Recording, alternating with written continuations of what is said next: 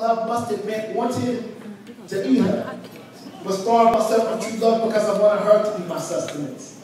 Angelic in her essence and presence, she is something heaven must have sent. And she's an angel.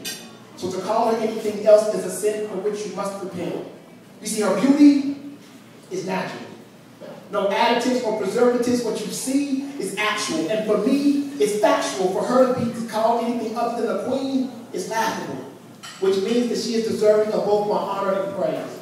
From her conception to her inception to the end of her days, she has peered through my soul with this powerful gaze, took the ice around my heart and set it ablaze. And she is one of God's greatest creations. Has given man one of his greatest sensations since fire. Had men following, and her words, they inspire.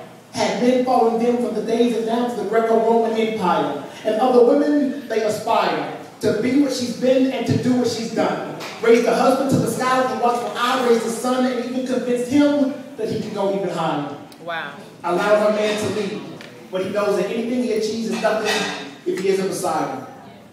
But sometimes she can forget the value of her worth.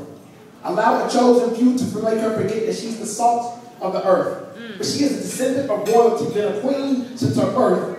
So it's up to me to give her this simple reminder that just because you haven't gotten everything that you asked for, that doesn't mean that you're not worth it.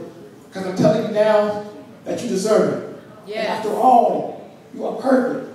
So if it really is true that beauty is in the eye of the beholder, then I hope she sees that beauty is in the way that I hold her. Because it's more than skin deep, it makes me weep. But I also hope she remembers everything that I told her.